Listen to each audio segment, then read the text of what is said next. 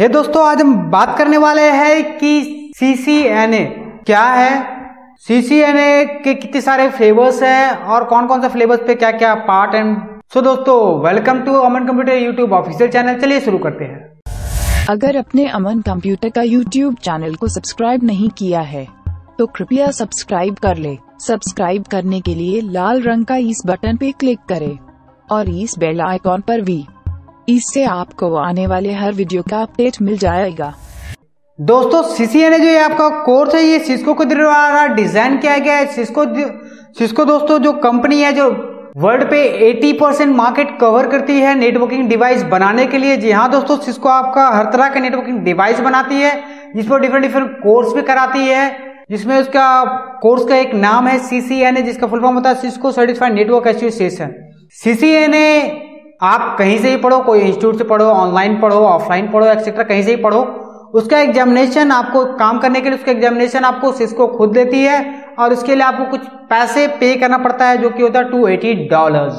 ये दोस्तों आपको ऑनलाइन पे करना पड़ता है। पे करने के बाद आप एग्जामिनेशन दो, तो एग्जामिनेशन देने के बाद आप पास हो जाते हो तो आप किसी भी कंपनी पे एज अ नेटवर्क एसोसिएट आप अप्लाई कर सकते हो, जिसमें आपको अच्छा खासा पैकेज आपको ऑफर किया जाता है जो मिलता है।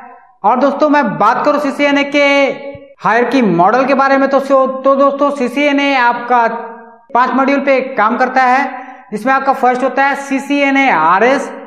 CCNA RS आपका जो यूज होता है उसका फुल फॉर्म होता है Cisco certified network association routing and switching. जी हाँ दोस्तों, जो लोग इस कोर्स को करते हो राउटिंग एंड स्विचिंग पे स्पेशलिस्ट होते हैं, वो राउटिंग अच्छी तरह से कराना जानते हैं, स्विचिंग के मेथड टेक्नोलॉजीज को जानते हैं, स्विच को डिप्लॉय करने जानते हैं, स्विच के मैनेजमेंट मेंटेनेंस को समझते हैं, राउटर का भी मैनेजमेंट मेंटेनेंस को देखते हैं। इसके बाद दोस्तों जो आपका CCNA में नेक्स्ट जो फ्लेवर आता है वो होता है CCNA सिक्योरिटी। CCNA सिक्योरिटी का फुल फॉर्म होता है Cisco certified network association security.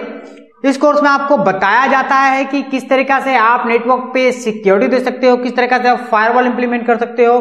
Cisco का जो फायरवॉल है लाइक ASA फायरवॉल है, उस फायरवॉल कैसे आप इंप्लीमेंट कर सकते हो, उससे क्या क्या मेरिट पार्ट है, कहाँ का ड्रॉप आउट होता है, किस तरीका से आप सिक्योरिटी इंटायर नेटवर्क पे इंप्लीमेंटेशन कर सकते हो।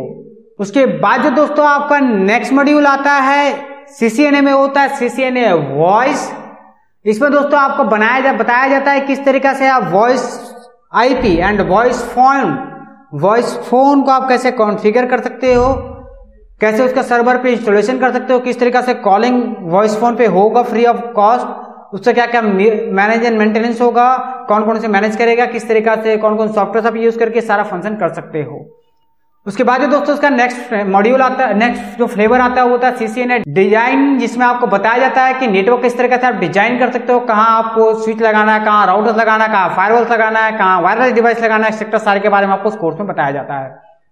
उसके बाद दोस्तों एक काल फाइनली आता है वो होता है CCNA वायरलेस, जिसमें आपको ये बताया जाता है कि कैसे आप वायरलेस टेक्नोलॉजी स्टेब्लिश कर सकते हो, कितने रेंज पे आपका मॉडेम्स काम करेगा, कितने रेंज पे आपका वायरलेस राउटर्स काम करेगा, किस तरीका से आप वायरलेस कैंपस बना सकते हो, किस तरीका से मैनेज कर सकते हो, मेंटेनेंस कर सकते हो, एक्सेट्रा उस कोर्स पे आपको बताया जाएगा।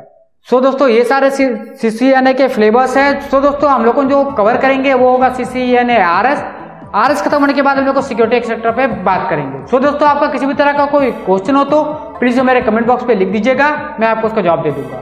अगर वीडियो आपको अच्छा लगा हो तो प्लीज लाइक शेयर कमेंट जरूर करिएगा और अमन कंप्यूटर यूट्यूब ऑफिशियल चैनल को सब्सक्राइब करना मत भूलिएगा। Thank you all of you.